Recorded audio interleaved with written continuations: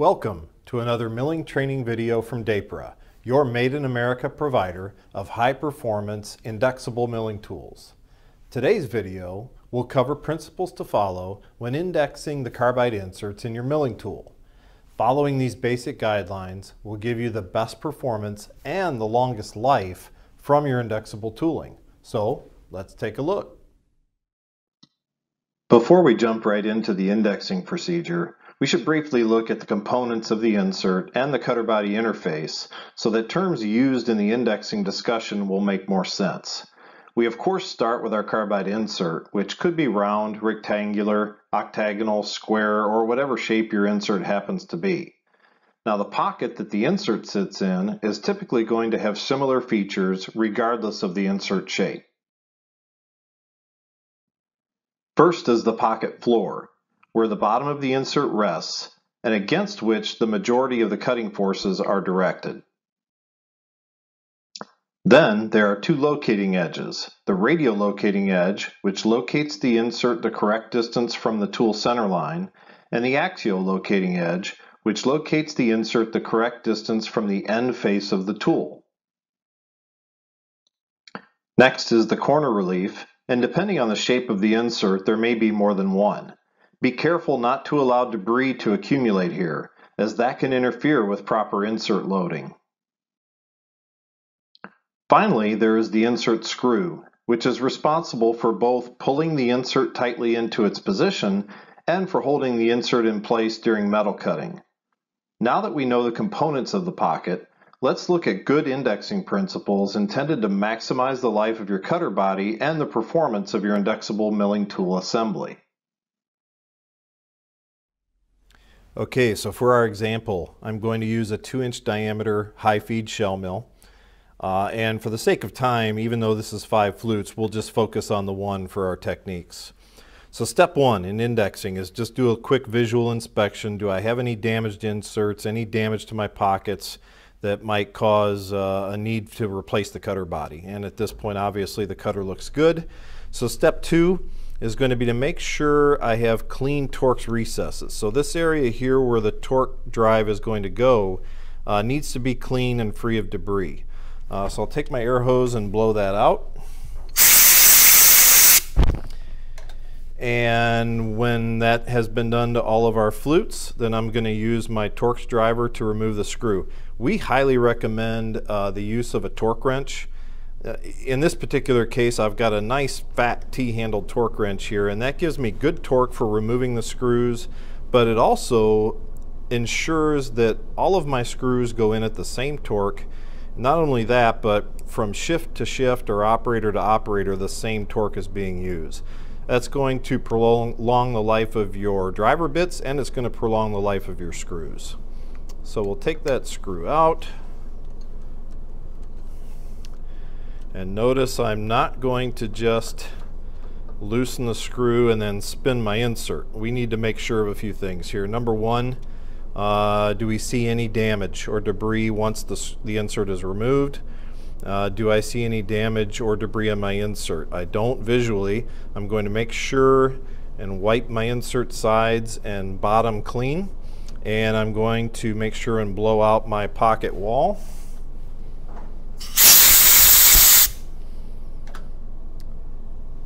Okay, so insert is clean and undamaged. Pocket walls and floor are undamaged. I can now load my insert, and we recommend holding the insert in place while you tighten the screw rather than just throwing your insert on the screw and tightening it up. For a square insert like this, it would probably orient itself correctly without an issue. But there's always the potential for it binding or misloading or something getting in the way of the insert loading properly, especially on inserts that have a little trickier geometry, whether that's a round insert or a high feed. You can't always just assume that the insert has seated itself properly. So by manually putting the insert in place, and even moving it back and forth, up and down a little bit, make sure there's no residual debris or anything interfering, and then holding it in place, you know you've got good run out at this point. because you've assured your insert is clean, your pocket is clean. And now I'm tightening the screw just until the head itself makes contact with the countersink. At that point, I feel comfortable letting go of the insert and then tightening the screw until I get my click from the torque wrench. So now I have the screw tightened at the correct torque.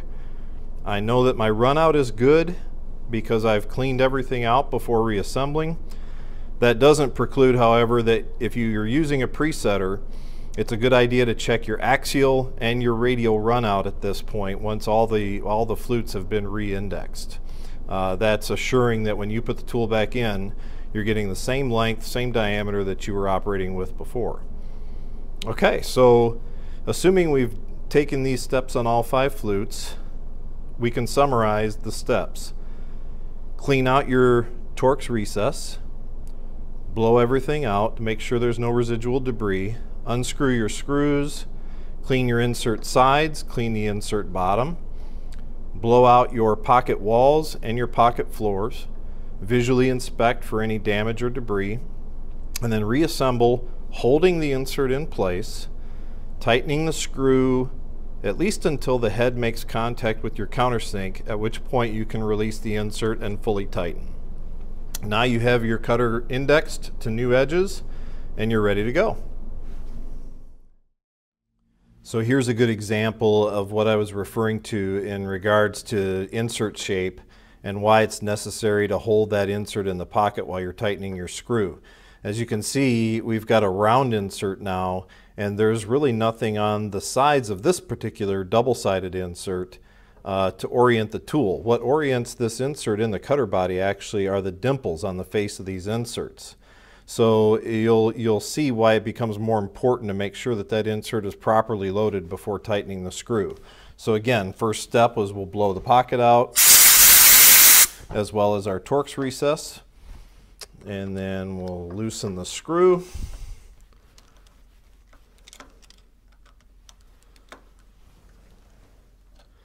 And fully remove. And taking a look at my pocket walls and my pocket floor, everything looks good and damage free. My insert sides I'm going to make sure are nice and clean, as well as the face of the insert that rests on the pocket floor. Everything looks to be damage free, and I've wiped off my insert, so I'm going to blow out that pocket to assure that the locating edges in there are clean. And now what I'm looking for is for the dimples on the insert face to drop into the recesses in the pocket. And you'll see, hopefully you can see in the video, that as I rotate this, the insert drops into place. And if I rotate it again, it'll pop back up.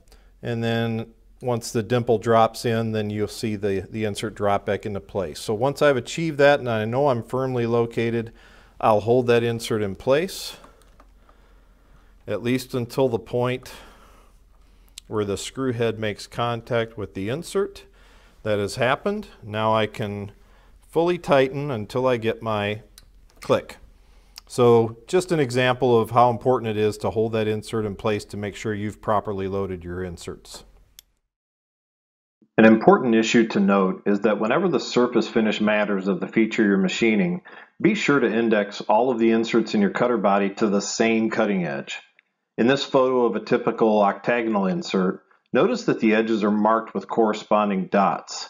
The marking style doesn't really matter and could be numbers, dashes, symbols, whatever. What's important is that the same edge is in use on each insert in the cutter. This provides the best accuracy, meaning the least run out, and will create the best surface finish. An additional benefit is that each insert will be doing an equal amount of work or have the same chip load, so tool life is both equalized and maximized. Well, that's it for this session. We hope you found this video helpful. Please visit our website for further information on Dapra's high-quality American-made milling tools, and check back with us for more training videos coming soon.